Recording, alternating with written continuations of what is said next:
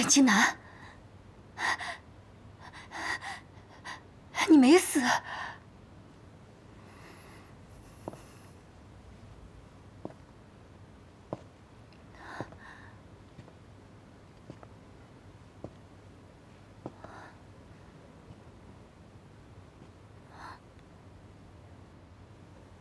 韩君他头部受到重伤，医生说颅内有淤血。你陪他说说话吧，说不定他会醒过来呢。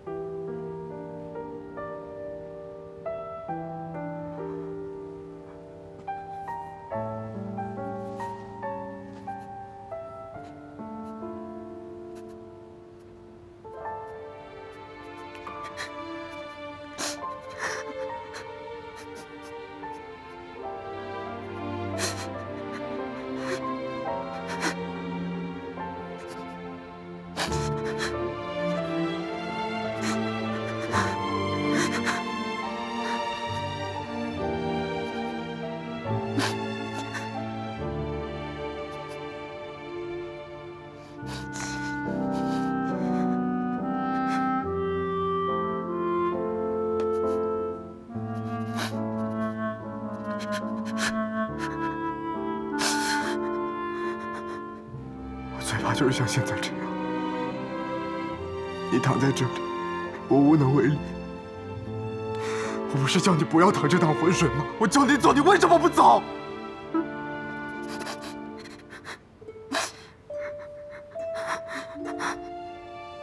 你别忘了，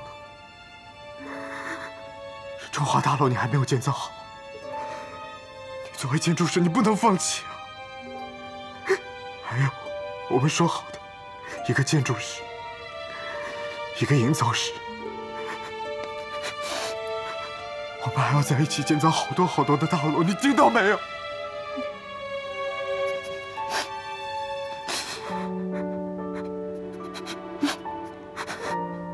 你一定要醒过来。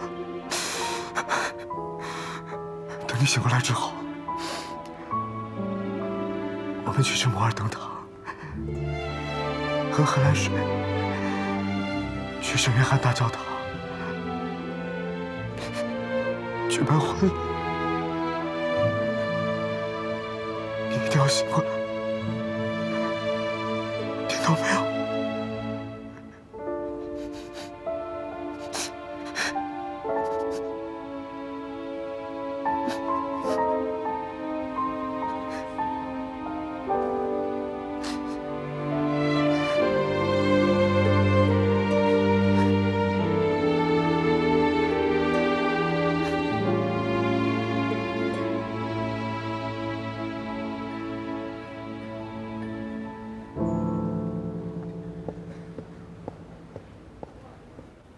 被告人杜万英，控告人沈其东、沈其南、沈其西控告你于民国4年农历5月19日抢走舢板船主沈桂平替走私犯运送的鸦片烟，并残忍地将其杀害。为了掩盖罪行，诬陷沈桂平为走私犯。此事你可承认？法官大人，我不明白，今天不是要审理防御工事的案子吗？什么防御工事？见所未见，闻所未闻，请如实回答本法官的询问。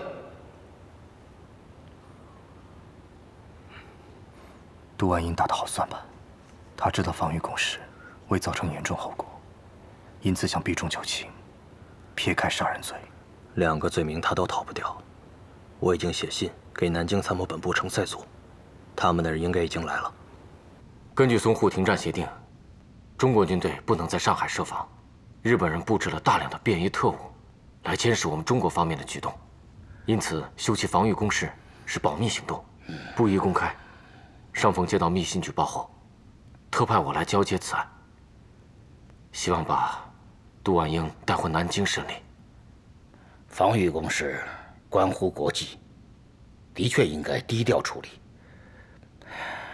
但是这个杜万英啊，身上背负着一桩命案，可否容我查明之后再行交接？杜万英，请如实回答本法官的询问。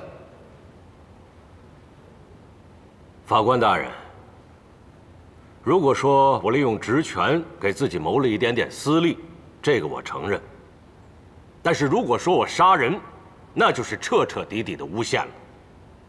没错，我是杀过人，但我杀的那都是该杀之人。我杀的是运送鸦片的走私犯。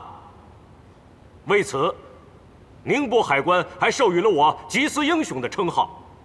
如果这也算杀人的话，那么将来就不会再有人为了正义而挺身而出了。一派胡言，杜万英，明明就是你诱骗我父亲沈贵平做海关的卧底，佯装运送鸦片，实则协助缉私，但你却抢走了鸦片，杀害了我父亲。法官大人，他空口无凭，没有任何证据，我认为他这是诱供。原告沈其东，请注意你的言行。法官大人明鉴。哎，我还记得，当时在沈贵平旁边还有个从犯，逃逸以后一直没有归案，不会是你吧？杜万英，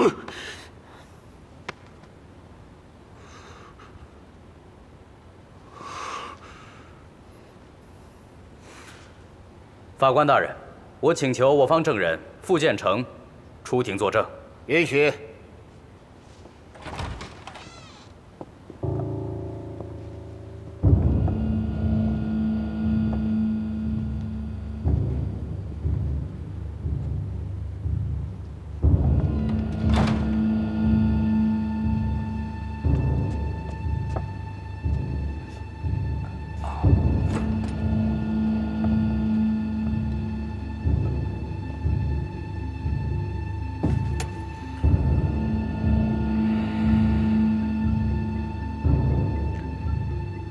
证人傅建成，请向本法庭申述你的证词。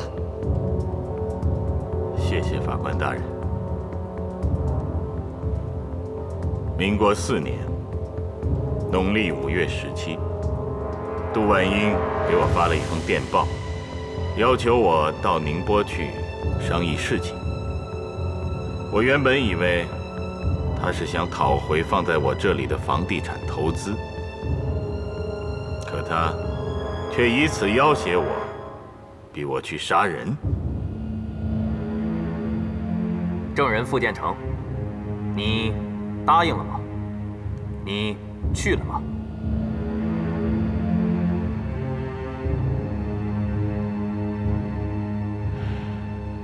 我答应了，我也去了。可当我看到要杀的人是跟我一起长大的好兄弟沈贵平的时候，我根本就下不了手，并且我也知道，他是被杜万英陷害的。可是杜万英却对他开了枪。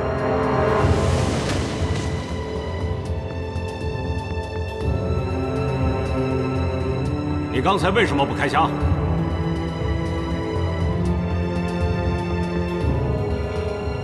就是他杀死了沈贵平。你以为你这样冤枉我，你就能一身清白吗？如果真像你说的那样，你脱得了干系吗？我知道我脱不了干系。前几年，你我为了一己之力，干出这伤天害理、谋财害命的勾当。现在该赎罪了。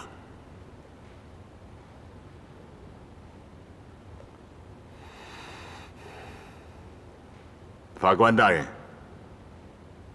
那封电报我还一直留着。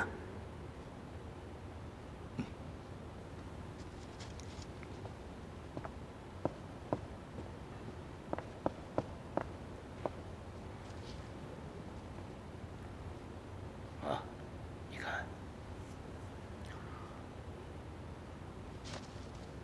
傅建成，你的这份电报只能说明那个时期杜万英去找过你，不能说明他那个时期就杀过人。法官大人，我是人证，我是亲眼看见他枪杀了沈桂平啊！证人傅建成所提供证词证据不足，鉴于他和原告的特殊关系，本法庭对他的证词不予支持，请证人离开证人席。法官大人，傅建成，请离开证人席。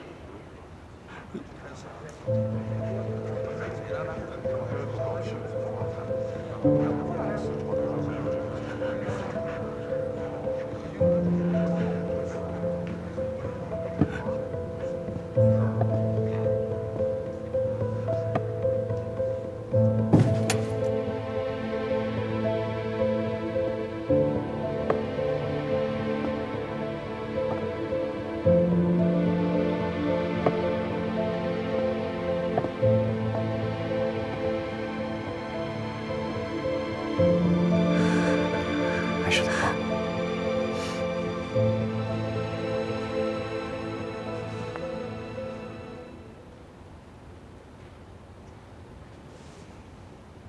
法官大人，我请求我方第2位证人出庭作证。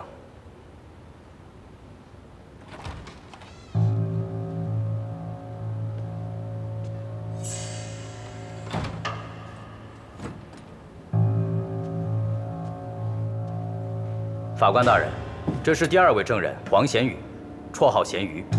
当年，杜万英就是雇佣他和同伙追杀沈家一家人。黄贤宇，请向法庭提供你的证词。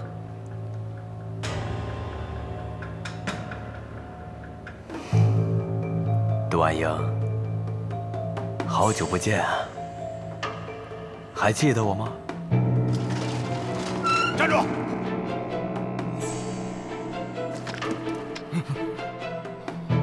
杜队长，您大人有大量，刚才我们也是有眼不识泰山。法官大人，这个人我从来没见过，他肯定也是沈氏兄弟收买来诬陷我的。杜队长，你真的不记得我了吗？你真的以为不承认就可以掩盖事实真相吗？我还没死呢！法官大人，我今天来这儿是来认罪的。当年我和我的兄弟的确受雇去追杀沈桂平一家，可是杜万英才是幕后指使。不仅如此，他还杀了我的兄弟，灭了口。这个你就胡说八道了。那个大成根本就不是我杀的。你怎么知道他叫大成啊？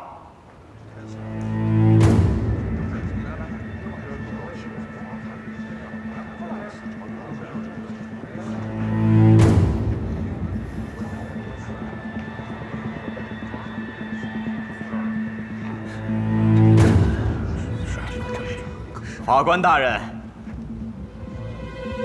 杜万英当年指使他的弟兄和我们一起去追杀沈桂平。我们到了火车站，上了火车，却只看见沈其东一个人。他跳车而逃，我们就以为他死了。后来，他们又逃到旅馆，于是我们就一把火又烧掉了那个旅馆。本来想把沈家人烧个精光，鸡骨头，二哥去找人救我。没想到最后还是被沈其南带着弟弟妹妹逃过一劫。你这完全是胡说八道，信口雌黄！我告诉你，楚贤宇，你再敢胡说八道的话，我出去以后没你的好日子过。法官大人，他当庭威胁证人。沈其南，你别太嚣张了啊！杜万英，你死到临头了还狡辩！沈其东，你根本就没资格在这儿说话。你就是一个叛徒，吃里扒外的走狗。我不管你们怎么陷害我，我都不会让你们得逞的。你们这是藐视法庭。王贤宇，你的证词是否属实？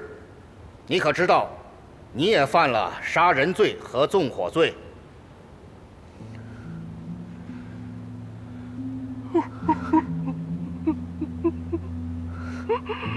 我知道。娘，你别叫我娘，你这个不孝子啊！这么多年你都不回家，自打你逃走了以后，你爹就起病了，后来遇到了灾年，我们的日子都没法过了。你把人家沈家害成那样，东子本来是找你去给他爹伸冤的，可是看到我们家都这样了，他还不计前嫌，接济我们，就连你爹的丧事都是他帮忙给操办的。你干出这么伤天害理的事，你要是还不给沈家去洗清冤屈，你就不是人。从此以后，我再也没有你这个儿子。娘，我错了，我错了。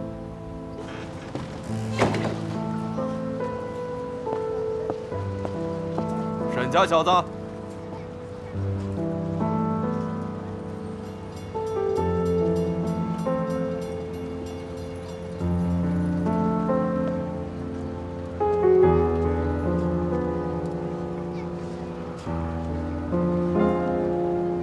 我是来赎罪的。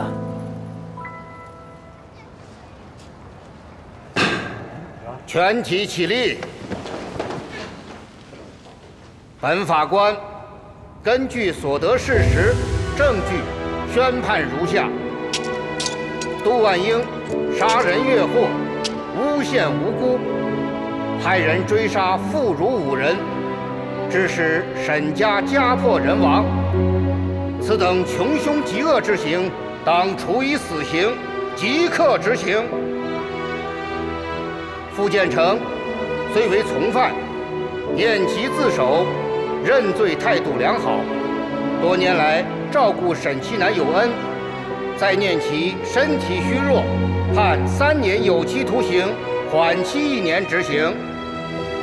建材商韩国富和杜万英相互勾结，以次充好，私自更换万宝百货电梯，造成1死3伤一案，另行宣判。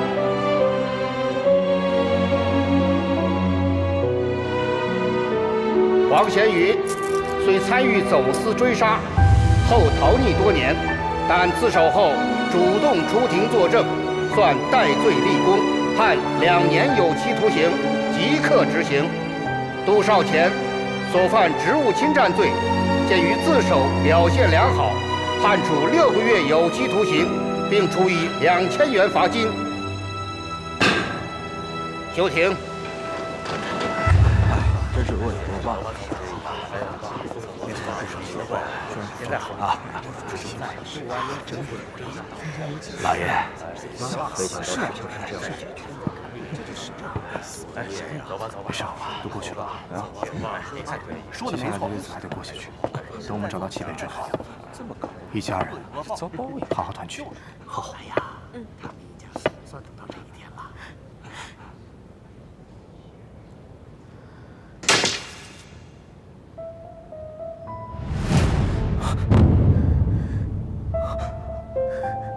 这是干什么？体南，体东，体西，孩子们，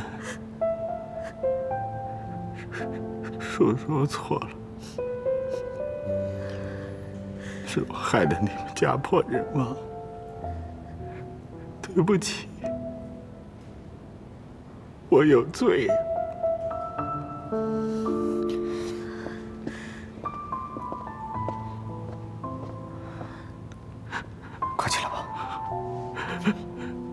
其南，我就一个愿望，能原谅叔叔吗？啊？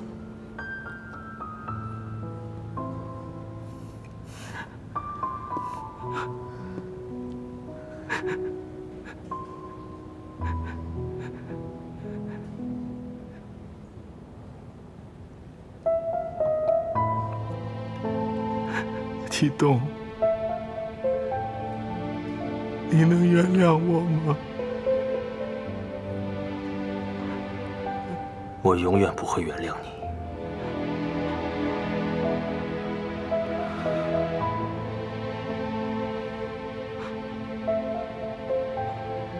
但我已经不恨了。我已经为父亲洗刷了冤屈。不想再恨了，我太累了。起来吧。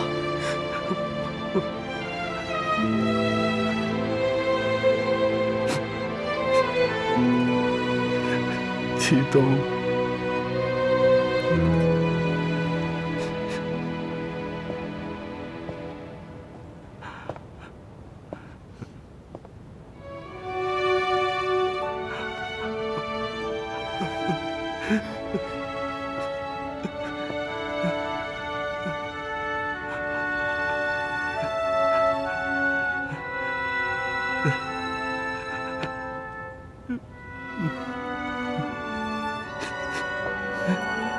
老爷，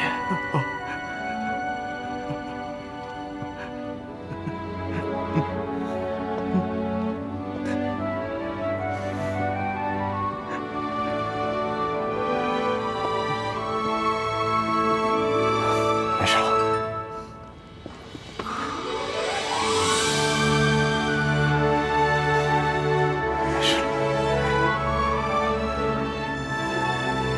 没事了。你去搞什么？我也想抱一下。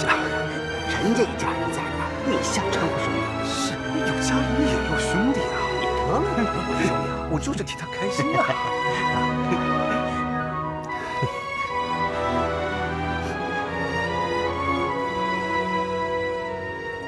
韩国父杜万英私换防御工事建材一案不宜公开审讯，只能以他们偷换电梯致人死亡判处死刑了。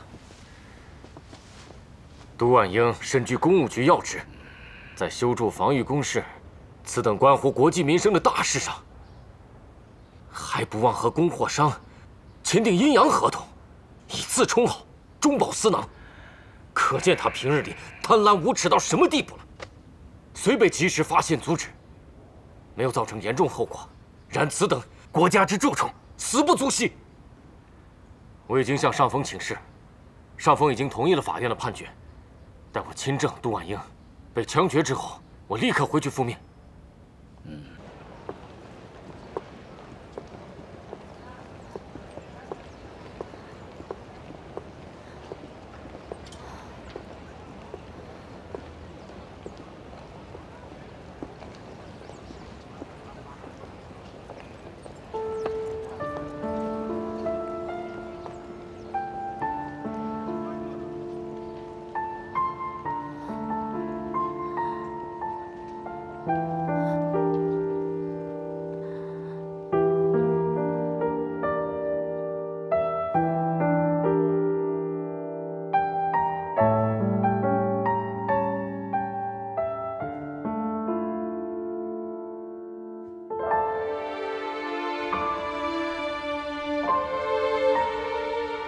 韩君，杜万英这个恶棍已经被枪决了，世间终于少了这吸血的蚂蟥。等你醒来了，咱们一起弄个庆功宴，好不好？到时候我就把这只耳环送给你，耳环是一对，不能你那里一只，我这里一只。看到了吗，韩君？韩君。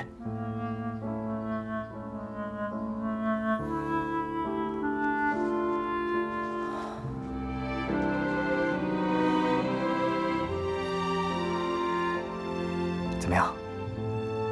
舒服吗？这个穴位啊，叫做神门，专治胸口闷、心口疼的。还有啊，这个穴位呢叫少商，是不是感觉很舒服啊？哎呀，这人聪明啊，学什么都快，按摩我也学得快。不如这样吧，等你醒过来之后，你教我画画，我教你按摩，到时候你替我按摩好不好？啊？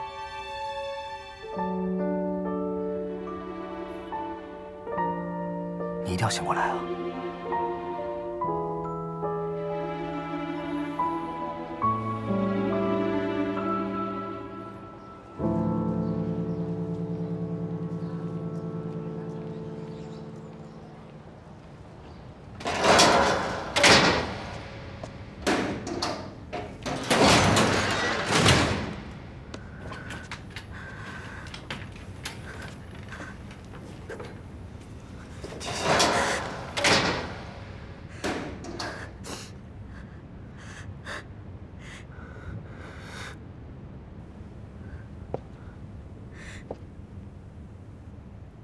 立冬哥，我不叫立冬，我叫沈其东。对啊，你是一直潜伏在我爸身边，随时想要复仇的沈其东，不是我那个一直信任的立冬哥。我骗了你，你恨我吗？身为一个恶魔的儿子，我有什么资格恨你？我知道你是无辜的，而且也是受害者。我今天带西瓜头过来，其实是想……立冬哥，我能再叫你一声立冬哥吗？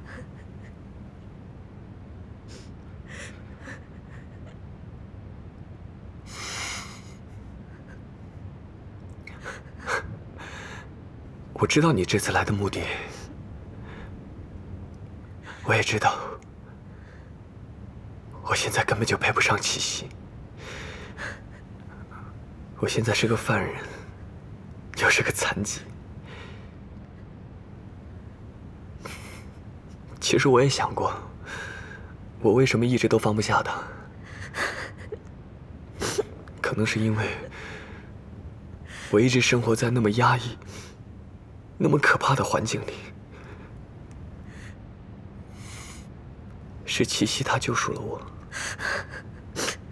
如果没有他的话，我可能会在那条错误的路上一直越走越远。所以，立冬哥，我真的要好好谢谢你，替我照顾了他。如果不是你的话，也许我爸早就把他给杀了。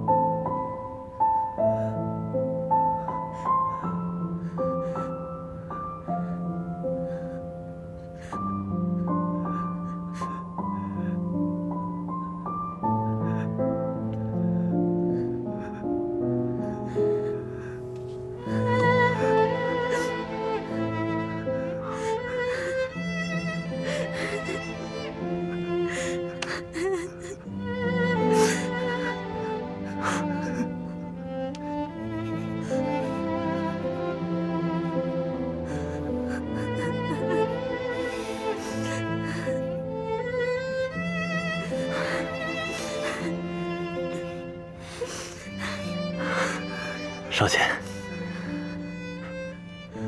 我今天来不是因为你残疾了，同情你，恰恰相反，我是来求得你的原谅的。我想让你知道，我们相处这么多年，虽然我伪装了身份，但是我是真心拿你当兄弟的。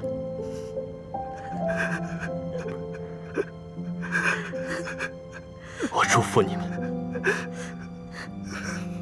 李东哥。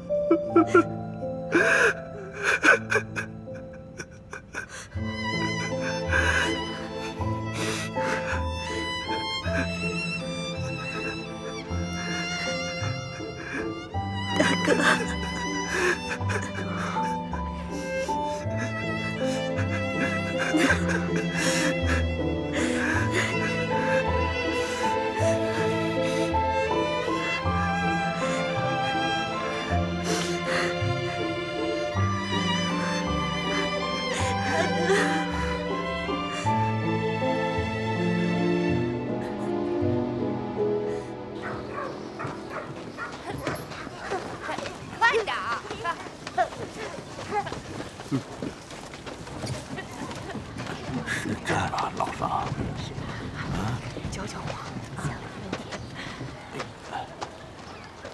我一回来就四处寻找少爷，还把他的照片发出去了好些，可就是怎么也找不着啊，也不知道那个报童说见过少爷是不是真的。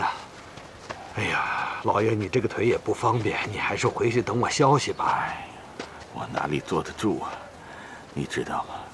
我听说成龙沦落到这种乞丐窝里，我这心像刀子割一样。老爷，我知道，你从前事事宠着少爷，没想到这……哎，敢抢馒头，揍死他！抢馒头，让你抢馒头，就是他！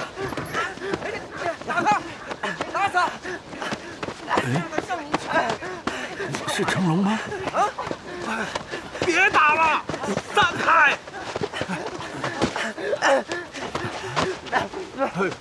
少爷，少爷，成龙，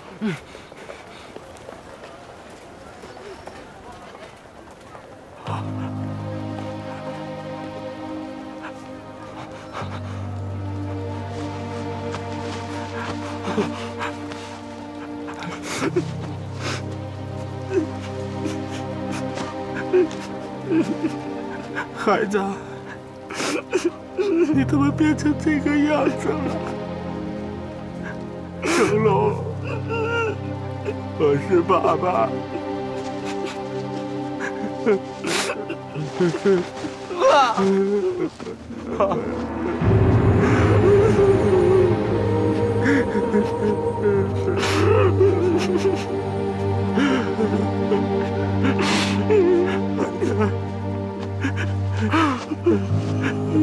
让我看看我儿，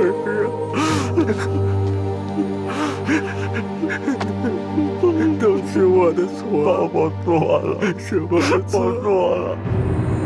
你犯下这杀人大罪，我非但没教你去明辨是非，还去帮你掩盖那些罪行，害得你变成现在这个样子。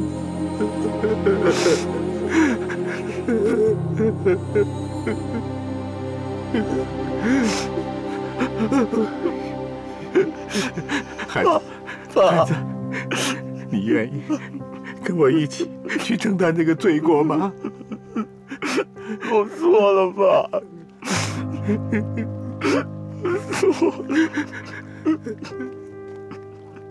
爸，你还认我吗？我还是你儿子吗？你当然是我的儿子。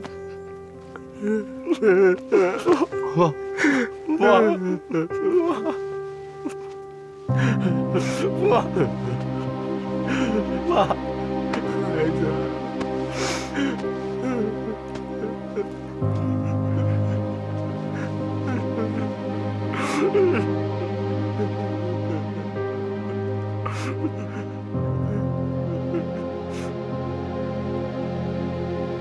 我叫傅成龙，是我误杀了田世秋，我来自首。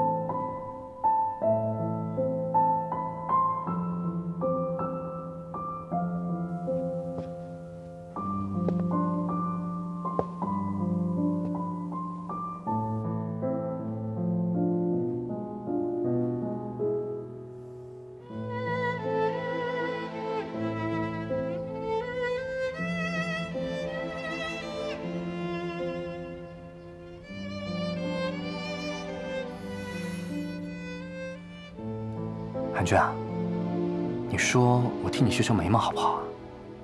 你这眉毛长得有些杂乱了。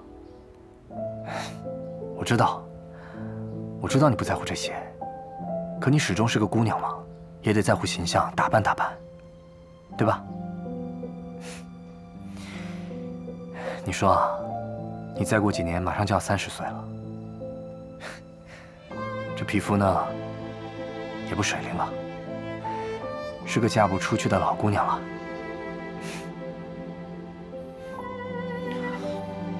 不过没关系，我不在乎。不管怎么样，我都会娶你这个老姑娘。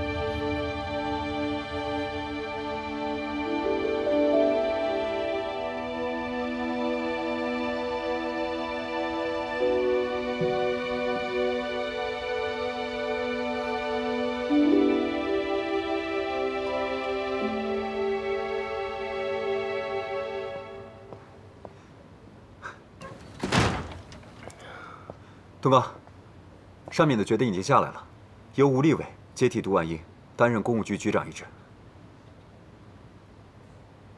他跟杜万英斗了这么多年，最后还是他赢了。不过他未必比杜万英清白。为了斗垮杜万英，他甚至允许不达标的防御工事继续修建，根本不管有什么样的后果。让杜万英、吴立伟之流身居高位，这样的政府，怎么可能成为国家未来的希望呢？东哥，你也这么想啊？不瞒你说，北伐之后新政府成立，我们每个人都觉得新政府就是国之希望。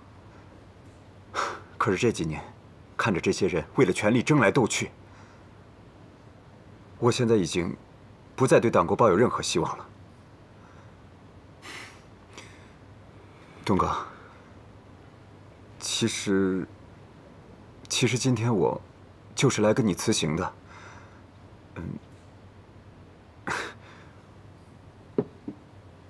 我准备辞去公务局的职务，去湘鄂西革命根据地看看。听说那边是跟这里完全不一样的崭新的世界。怎么样？有没有兴趣跟我一起去看看？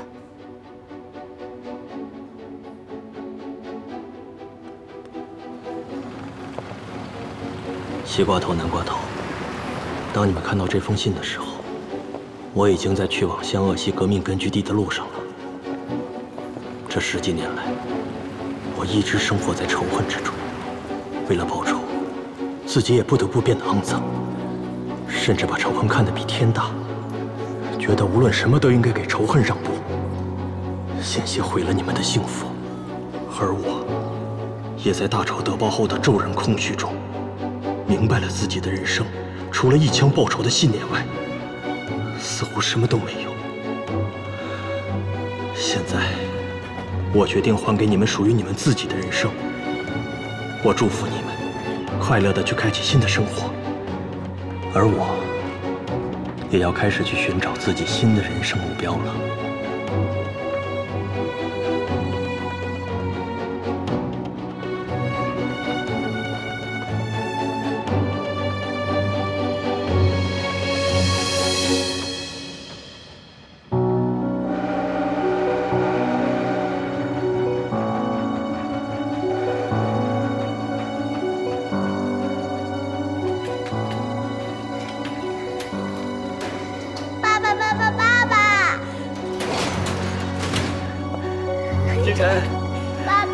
我们来了。星辰。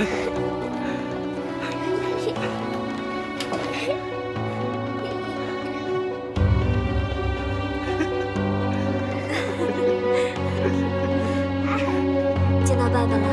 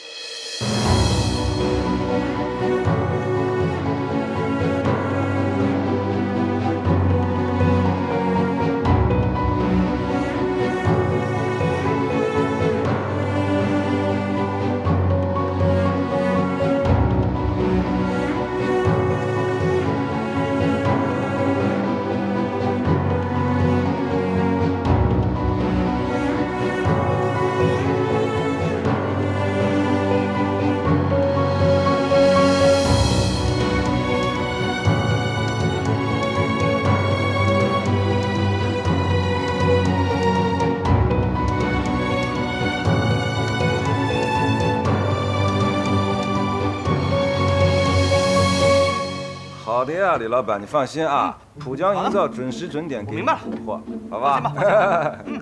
好，再见。哎，我跟你们说啊，现在我们浦江营造的名头那是无人不知，无人不晓。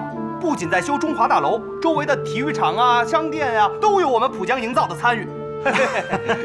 还不是多亏了涵盖事务所挂在我们浦江营造的名下。要是没有韩军啊，我们跟一般的小厂没区别。他现在是我们的核心力量。 我可不愿意挂靠在你厂子下，我迟早要独立出来的。好，你想怎么分都行，但是啊，回家以后别跟我分床睡就行。不争气。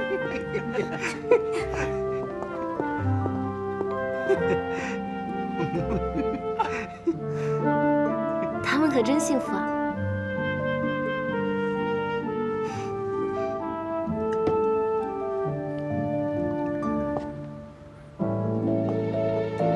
我们俩也可以幸福一下。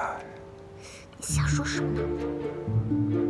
这边我知道我这个人哦，有不少的不良习气，但是我跟你认识之后，这几年我还是有进步的呀。我现在在外面也不胡搞瞎搞了。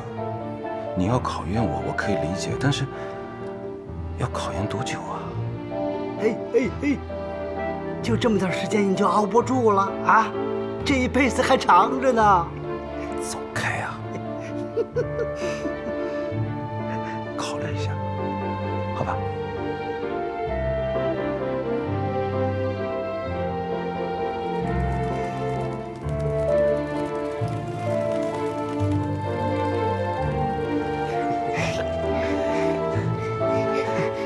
累不累？不累。爸爸妈妈，你们看，好多鸽子啊！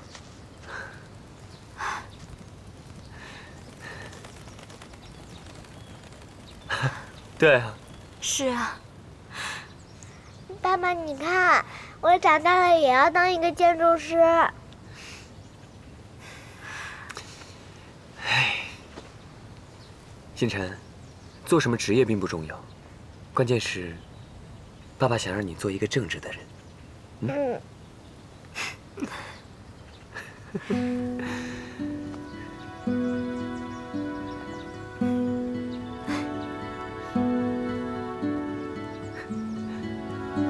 星辰，爸爸看看，手里拿的什么东西啊？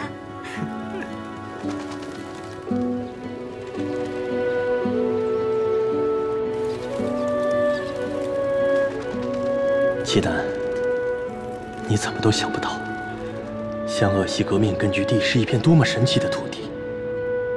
我不仅在这里找到了我的信仰，我的目标，我还凭着当年娘绣的那个如意头花纹襁褓，在这里找到了我们的弟弟齐北。我们失散的一家人，终于可以团圆了。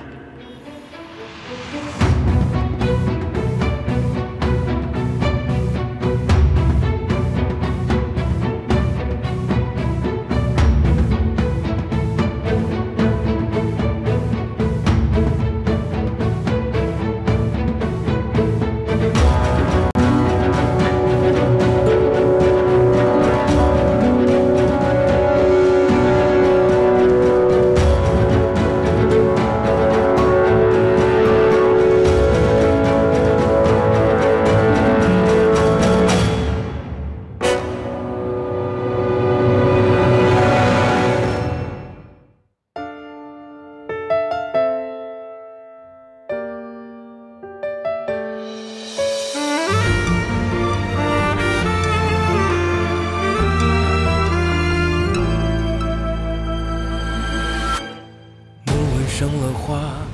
炭笔速写了落下，灌溉的情话何时开成大厦？在人海跟寂寞对话，回忆翻一下，眼里一粒沙。撕下这一天，日历把永远量化，谎言比誓言差一点幸运啊。没结局，你会不会怕？要么进化，要么腐化，敬畏着年华。我们都徒手粉墨爱情的轮廓，凭着幸福烫到火，还不甘示弱。有我的笨拙和你的执着，一生只给一人的承诺，将心成说，筑一座。